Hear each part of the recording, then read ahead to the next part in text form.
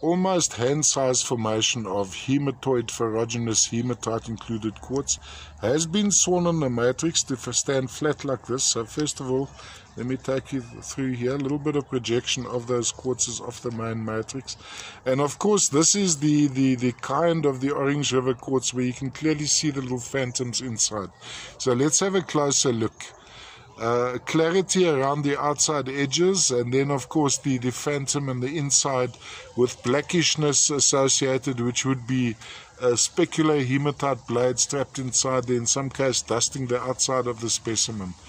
Not a perfect piece, yet a lovely example of your hematoid ferruginous hematite included quartz from the general Orange River region, Northern Cape of South Africa.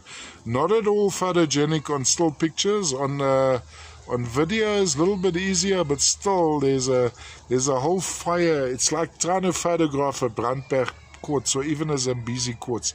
You just can't bring out that fire. You need to hold it in hand to see it. Lovely piece, all the way from the Northern Cape of South Africa, general Orange River region and surrounds. Let's look into that phantom again. See if we can get closer on that one. Lovely red, lovely dark color, contrasting this almost a pale white background.